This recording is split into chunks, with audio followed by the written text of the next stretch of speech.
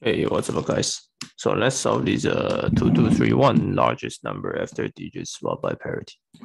Okay, so you're given a positive nums, you may swap any two-digit nums that have the same parity and return largest possible value num after any number of swaps. Okay, so this problem is hard to understand. You need to see the example. So 1, 2, 3, 4, you get 3, 1, 3, 4, 1, 2. Let's do this. So 1, 2, 3, 4. And you can swap any odd digits. And so you can swap this. So I swap this, and then I swap the even. Okay, so I get 3, 4, 1, 2. Okay, for this one, 6, 6, 5, 8, 7, 5. So let's do this. So 6, 5, 8, 7, 5. Okay, so I can swap any odd digit. Okay, so I should get 7, 5, 5, and I can swap any even digits. So I get 8, 6. Okay, so in this problem, it's very simple, right? So you see the rules. You see the rules that you can collect. You first collect even digits, and then you collect odd digits, and then you sort them. So you can sort even, sort. Okay, and then you go through the array again.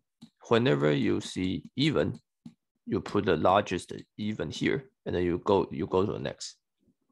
And whenever you see odd, then you put odd. Okay, so this is the algorithm. Very simple.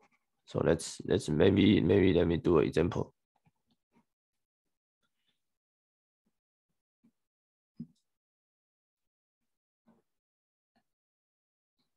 Okay, so let's use this as an example.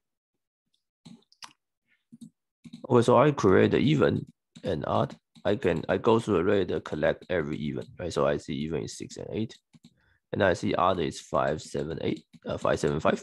Now I sort it, so I get 6, 8. Okay, I mean I can do reverse, right? So okay, 8, 6, and then 7, 5, 5. Okay, then now I go through this array again. Okay, so I have five variables. I say 6 is even, so I take 8. Okay, then I need to, and then so this is already used. I get 5, so I use 7. I get 8, I use 6. And I get 7, which is odd, and odd, so I guess use 5, 5. Okay, so this is a 2-pass. Okay, so let's see the code. So first, I use a string to separate each st. So this is each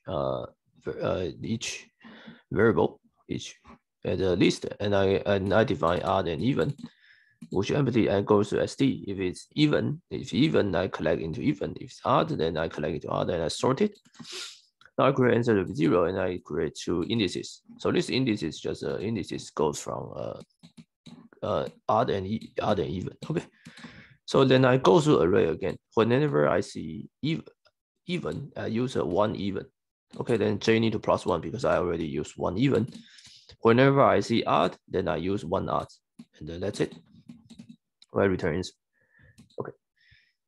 So yeah, this is I spent some time to figure out what this problem means, and probably not the best, but step by step we can solve these problems. Okay, see you guys in the next videos.